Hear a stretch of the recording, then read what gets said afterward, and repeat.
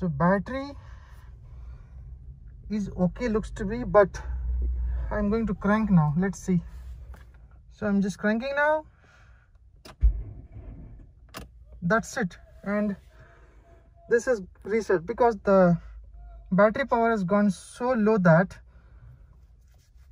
the cranking is not happening, and this is gonna reset. So this proves that Android audio system is not safe. Hi guys, welcome to Automotive Technica. This is Yogesh, and this is a testing and result of Android audio system, how safe it is for your vehicles. So this car has been parked for 1 month, approximately 4 weeks, and I'll just show you how if it starts or not.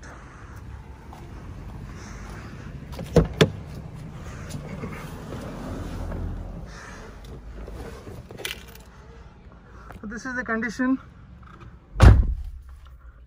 It's more than 4 weeks, I believe. Approximately, I said it's 1 month, and the battery is okay, looks to be, but I'm going to crank now. Let's see. So I'm just cranking now. That's it. And this is reset because the battery power has gone so low that the cranking is not happening, and this is gonna reset.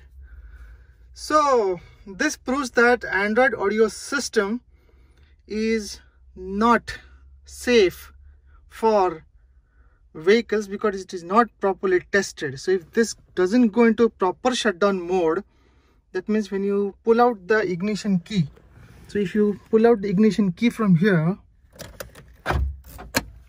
this goes only into standby mode. So the sets which do not go into proper shutdown mode, they consume 10 milliamperes, as I have already shown you by multimeter in my previous videos. So that is the problem for long-term parking. If you park the vehicle, then it will drain out the current from the battery, 10 milliamperes forever, if you don't have a proper shutdown mechanism.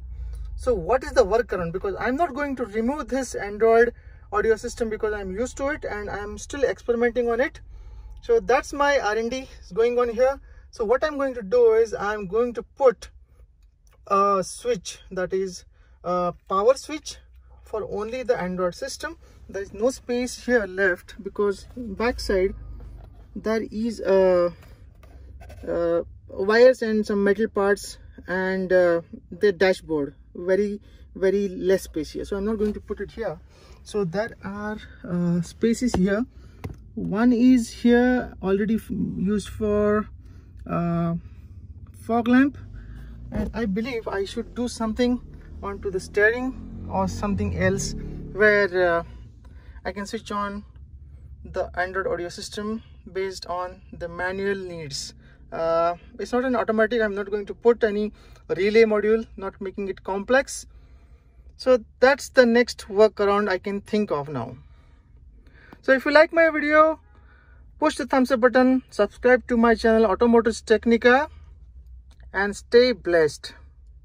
So this audio system, once you put on the key back, and if it goes into shutdown mode, it takes several seconds to boot up. The problem of this is, like, if you switch on every time by a manual switch, then you have to have much patience so that it gets booted. So it takes around 27 to 30 seconds to boot, and that's the problem. So if you can bear with this for one time switching on using a power button, that is fruitful. And if you don't switch off that particular power button, then what happens here is this will go into only standby mode. So if you remove the key, it goes into standby mode, and when I put the key back, it will switch on into the same state. That means the circuitry is on in background, and it is still in state where the previous state is stored into the RAM, and RAM is alive. CPU is at a lower frequency and is shut down, not completely but into a standby mode. Hey guys, welcome to Automotives Technica, and this is the workaround what I have done so that the permanent supply of 12 volts, that is yellow wire which is behind the system, I drawn 2 wires and connected a switch, that's a manual switch. So I keep it off when the vehicle is parked, and this has been inserted just left side of the steering from my end when I sit on the seat. So when I switch it on, this has become on and it will boot. So this logo I have created and put it because this is a Mahindra vehicle. So this takes approximately some time, approximately 30 seconds I can say, and every time when you switch on it will take 30 seconds. So that's one thing you have to bear with. Yeah, so I have just started the vehicle because I had to jump start, and the battery has got charged because I kept this vehicle for approximately half an hour in idling, and the work has been done in the afternoon, and this is the night time. I am taking the video in the flashlight. So this is the system coming up, and this is the workaround. So I believe guys, it is really dangerous to have a system which is draining the current of 10 milliamps. It's much, and if you are outside on the way and if your battery gets drained when you park it, then it's really difficult if you don't have a jump starter. So I had a jump starter which I already used and made a video on it. So it is good to have a jump starter and safe to get jump starter when you are on the long drive.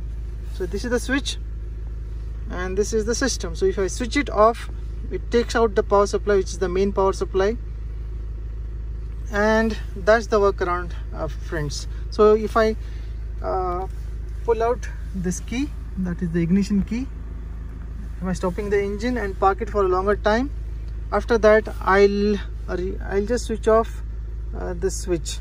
So that's constitutes how safe the Android system is, because I really do not recommend Android systems for the vehicles. If you are a very good professional on how to tackle with the problems of the system, because Android system are still under R&D, and very high-end systems come up with the technology that when you remove the key and the engine is off and it goes into complete shutdown mode. I have one of them in a Swift, so that is a very good system. So the manufacturer has taken the care. So this is the almost, you can say, middle entry model, which does not come with that particular circuitry, and you need to be very careful of such Android systems when you fit into the car. So there are options, good options in Android systems. You have to spend a lot of amount of money.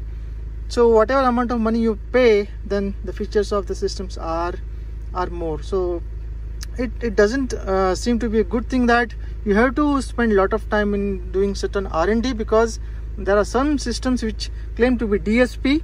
They are not actually DSP, so software DSP control, and that it is some problem. So thanks guys for watching this video, and take a good decision. Stay blessed.